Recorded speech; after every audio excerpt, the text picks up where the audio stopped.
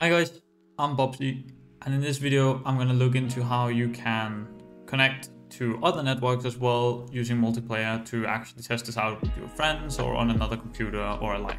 This is a question I've received a lot in my Discord, so this is why I want to go over this video fairly briefly. Now there are a lot of software out there that can help you do this. Some of them are ZeroTier as an example. I personally use ZeroTier, I really like it. Some people like Hamachi, I'm not a big fan, but you can use whatever you like. The idea is generally the same. So I'm gonna briefly go over how you do it in ZeroTier first.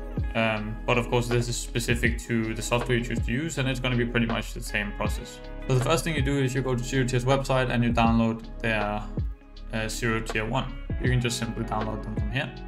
Once you do that, you go to my.zerotier.com. As you can see, I already have a network here. I'm not gonna share the network ID with anyone. And you can click create a network.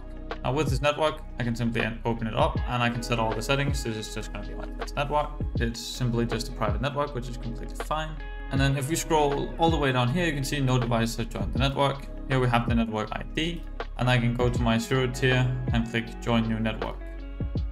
Now with this new prompt, I simply enter the network ID and I click join. And I'm just going to allow this. I'm going to press yes. And here you can see I can give it a name. This is Bobsi because it's me. So this way I know it's me. And I'm going to click authorize out here.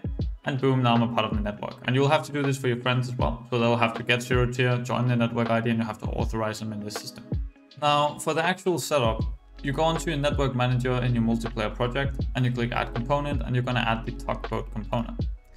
Immediately here you'll see there's port and we have localhost, and this is obviously what controls what network you're on. So localhost means that you can only run over the LAN network. So if your friend's on the same network as you don't actually have to change this.